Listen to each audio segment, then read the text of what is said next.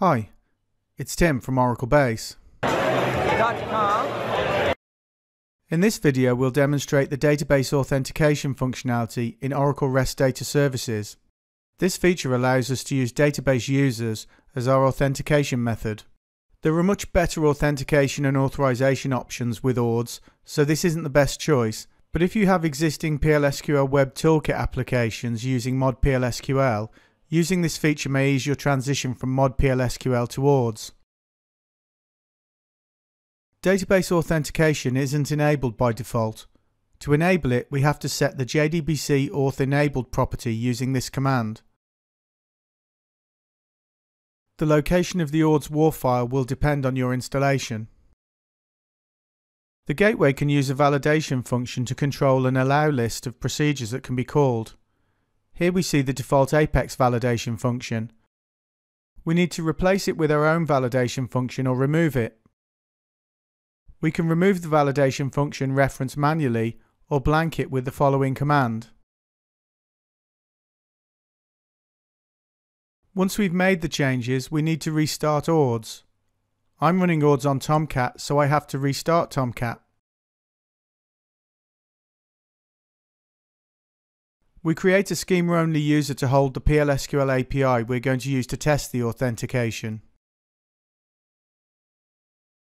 We create a package specification called User API containing a single procedure called Display User. The package body shows the implementation of the Display User procedure. It captures the Common Gateway Interface or CGI remote user value. This will show us the authentication user for the call. This value is output through the gateway as a JSON document. We create a new login user. We give it as few privileges as possible, just the create session privilege. We grant execute on the user API to the new login user. It's not necessary, but we also create a synonym so the new login user can call the user API without using the API owner schema prefix. We then create a second login user in a similar way. We're now ready to test the authentication. The curl command includes the credentials of the first login user.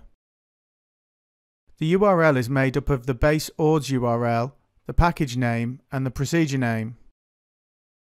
When we run the command, we see the resulting JSON document includes the login user's username. If we run the command using the credentials for the second login user, not surprisingly, we see it reflected in the resulting document.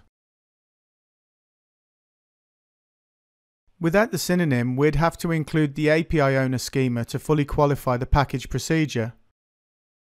Rather than use a synonym, we could use a logon trigger to set the current schema of the session to point to the API owner. Thanks for watching. As always, there are links to articles containing lots more information about this subject in the description box below.